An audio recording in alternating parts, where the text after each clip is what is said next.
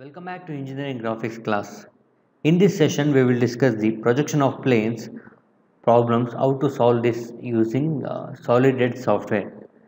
Okay, let me discuss the problem number 5. The question is given like this.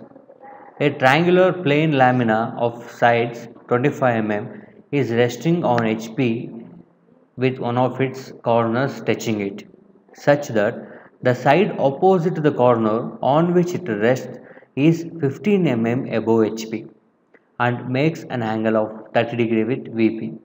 Draw the top and front views in this position. Also determine the inclination of the lamina to the reference plane. Okay, here we have a question on the triangular plate lamina. So first we will draw the XY line and we can give the naming for this X, Y and above XY line PP and below XY line HP. Okay, and now we will get the triangle by using application macros, run macros and here inside polygon.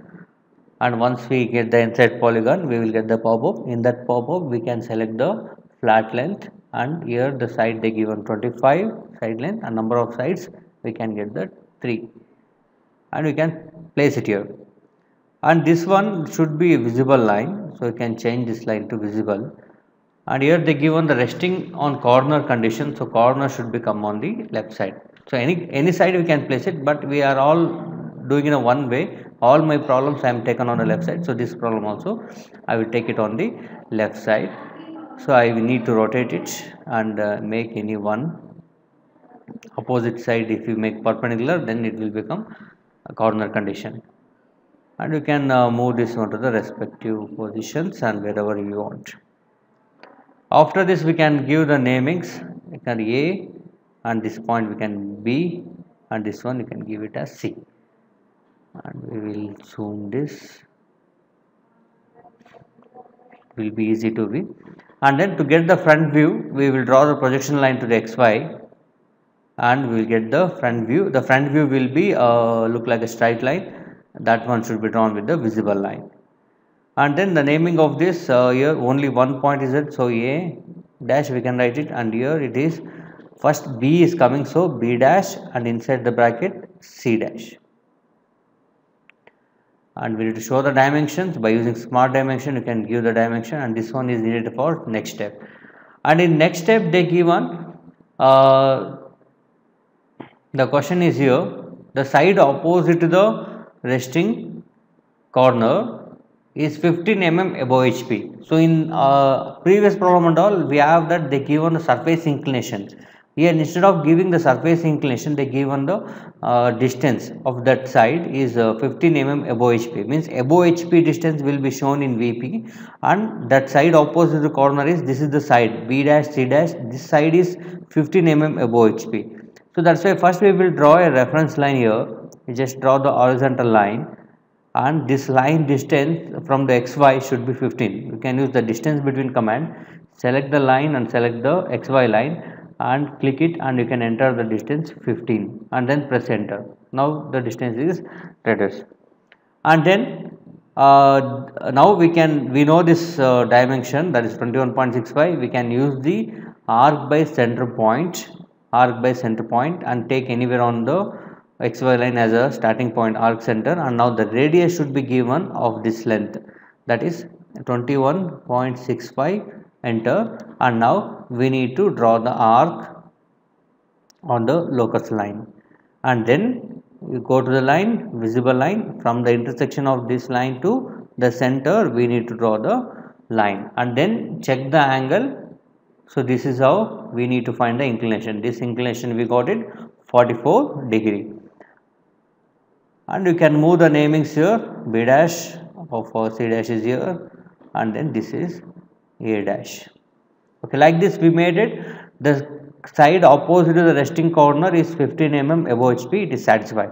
Now to get the top view, we will draw the projection lines by using normal line, and here A dash and A, we are getting A on this point, so we can draw this line up to here and then join back here, so we will get the A here.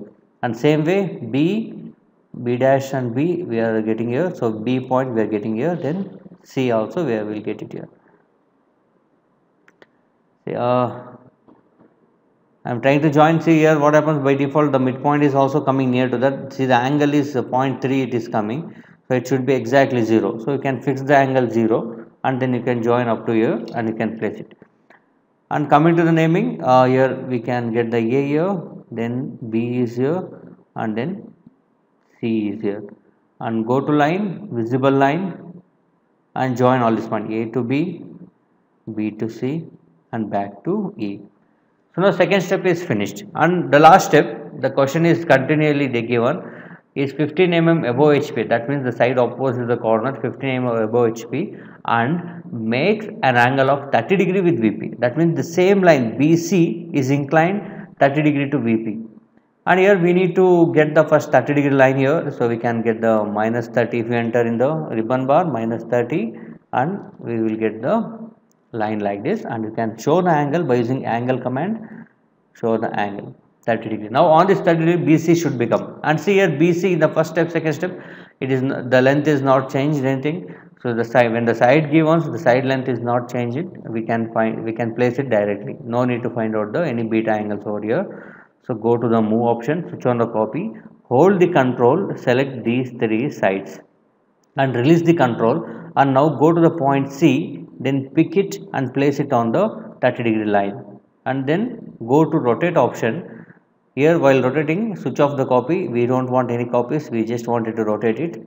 So select everything, then release the control, and then make C is already on the 30 degree line, so make it fixed point and select the B and rotate it to the 30 degree line and then click it. So like this the rotation is done, and finally we got BC is on the 30 degree line, and move the namings A, and here B, and this one is C. And to get the final view, you can drag this one to the outside, or you can drag it till here because it is convenient. Here it should not be overlapped. And now join one by one. A dash is on the XY line, you can draw the projection line up to this, and then B, so B dash is here, you can draw up to here, then C dash is also on the top, you can join up to here, and first name it, and this is A dash, and this one is B dash, and this one is C dash, and you can trim this extra projection, and now go to line, visible line, and join it A dash to B dash to C dash, and back to A dash. Okay, like this all the condition is finished, and final touch up is any namings and all is overlapped or it is not in a proper position, and keep it in appropriate position before taking the printout, because it should be free from overlap and it should be clearly visible. Like this everything is set it out. Okay, finally all the conditions are satisfied.